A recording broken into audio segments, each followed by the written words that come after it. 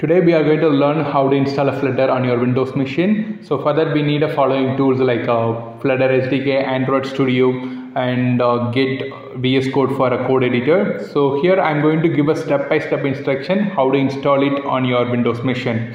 So this video is going to be around 15 minutes, but it will take around 1 to 2 hours to complete the setup because we have to download a lot of things and we have to complete the setup. So at the end of the video, our goal is to run our default Flutter application. So the default Flutter application looks something like this. So let's jump into the session. Go to this link. Make sure you have a proper system requirement such as OS, disk space, tools. We need a PowerShell. It's inbuilt with the Windows 10. If not, you have to install. Let's start with the Git. As a first step, we have to install the Git on our machine. Let's do it. Click to download. Let's start the installation.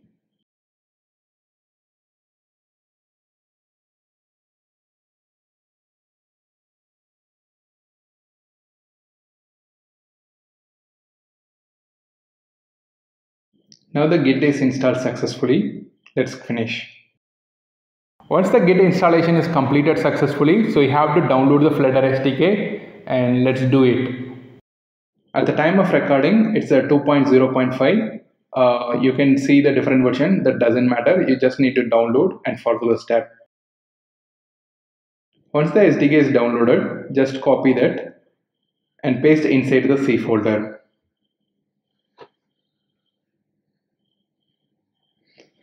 So then you have to extract the folder.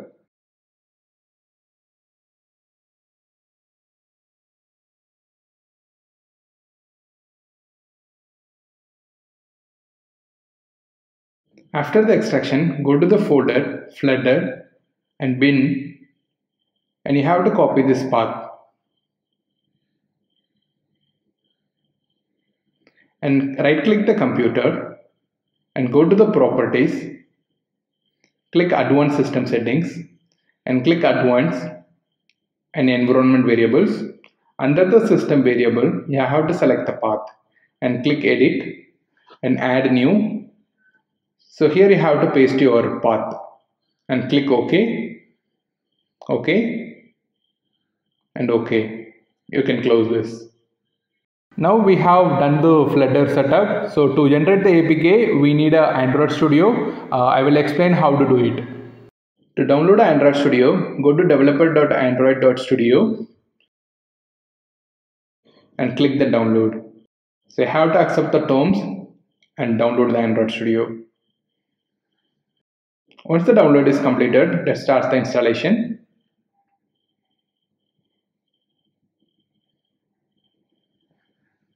Click Next, Next, Next, Install.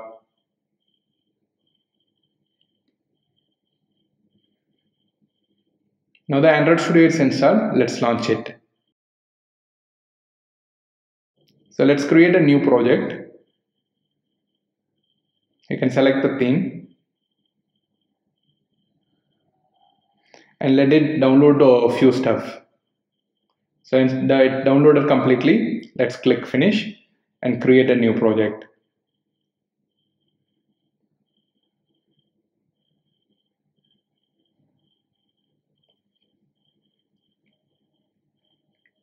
It takes a couple of minutes to set up, so you can see the progress here. It will do the initial setup for Android Studio. Once the setup is done, go to the File and Settings, click the Plugins and search for a Flutter. So you need to install this plugin. So it requires a dot, so you can accept it. Let's install.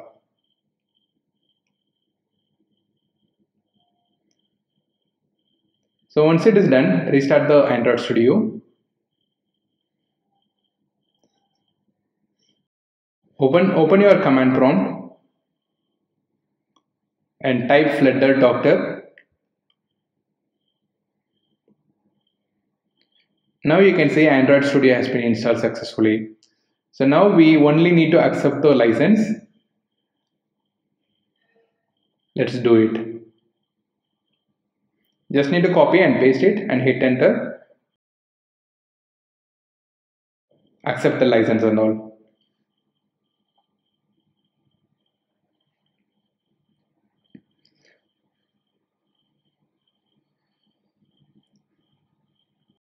So now everything is fine. So go to this link to download the VS Code and start the installation.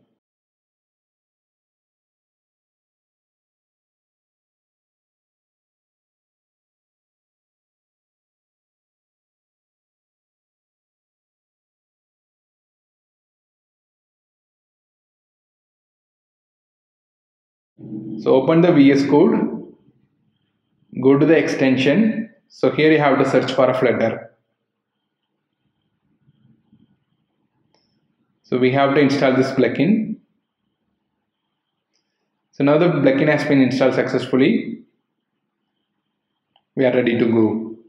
To run a Flutter application on a device, so we have two methods. One, you can run it on a virtual device. Otherwise, you can run it on a real device. So I suggest go with the real device because it's going to be much faster. Because if you are using a virtual device, it need a lot of resource, around like 8 GB, 16 GB RAM. Even though it is going to be very slow, but I strongly recommend to test with the real device. And let's see how to do it. To run the simulator, open a AVD manager in Android Studio. So you can see the list of virtual device. If not, you can create a new virtual device. Select the device. Click next, and you can choose the operating system. Click next and click finish. You can name it and click finish. So I already have. I'm going to start this. So it's running. To connect the device, you have to connect the device with the USB cable and go to the settings, and you can scroll down under the system. You can see an about phone.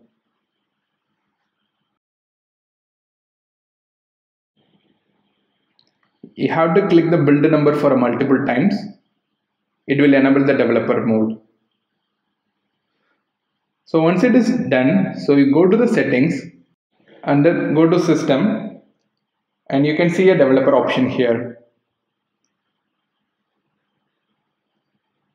You need to enable the developer option and USB debugging. So now the setup is completely done. So let's create a new Flutter project and let's rock it. Let's create a new folder on the desktop to work with the Flutter project. So I'm going to name it as a Flutter Learning. So then I need to open a command prompt.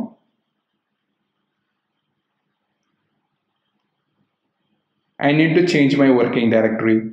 So I'm putting cd space and the directory and hit enter. So now I can create a new project.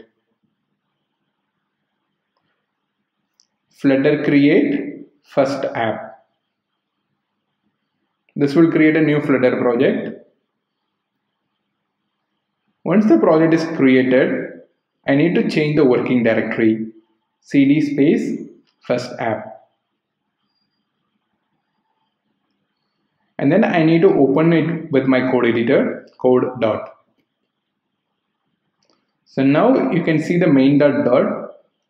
So this is the sample code which we don't want to worry about now. Let's run the application on the device. So to run it, I'm opening the terminal. I need to execute Flutter run. It will take a couple of minutes for a first time. So here is the default output for a Flutter. I hope you completed all setup and run the default application on your device, and I just want to know how do you feel it. So this is your first Flutter application. I just want to see your emotion. So let's rock it on the next video.